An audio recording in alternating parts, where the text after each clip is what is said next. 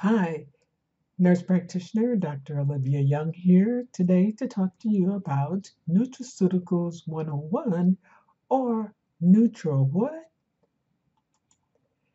The term nutraceutical comes from combining the words nutrition and pharmaceutical. Nutrition, of course, derives from the word nutrients, and nutrients are those substances living organisms can use to support life, sustaining and optimizing repair processes and functions for the body. Dr. Stephen de Felice created the term in 1989.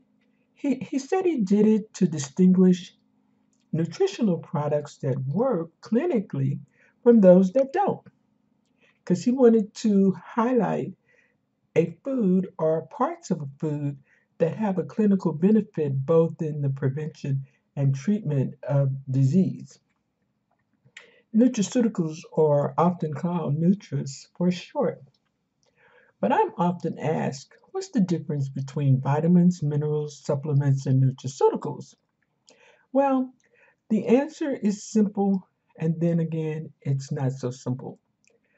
Vitamins and minerals are merely two kinds of the many types of nutraceuticals. Like vitamins and minerals, nutraceuticals are nutrients. And they are also called supplements because they can add to and enhance the body's own nutrient reserves. However, whether or not nutraceuticals actually add to and enhance the body's nutrient reserves is a function of the quality of the nutraceutical and the dose that is taken. Quality and dose are key to the effectiveness of nutraceuticals. And when it comes to quality, there are three grades of nutraceuticals. Grade one is the feed grade. Feed grade nutraceuticals are considered not safe for human consumption. Please don't take them. The second grade is the food grade.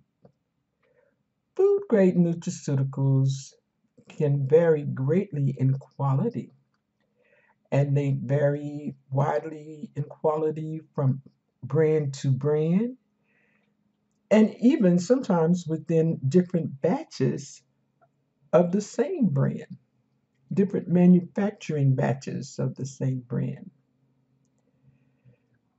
The third grade of nutraceuticals is the pharmaceutical grade, and it is generally considered the best. Pharmaceutical grade nutraceuticals are considered the best because they have three important characteristics. First, they contain more than 99% of the active ingredient or the nutrient. Second, they don't contain new things like binders, fillers, drugs, dilutants, dyes, or other substances. Third, the strength of doses is essentially the same from batch to batch, so you get what you thought you were getting. But another important issue for many people when it comes to nutraceuticals is the cost. Just as the quality of nutraceuticals can vary widely, cost for the same labeled nutrient can also vary widely. People buy pharmaceutical grade Nutras to be sure they are getting the highest quality and dose of the ingredient. But people buy food grade nutrients to save money or because they just don't know any better. But here's the kicker: cost is not always related to the quality of a nutraceutical. But in general, the higher the quality of a nutraceutical, the more it is going to cost.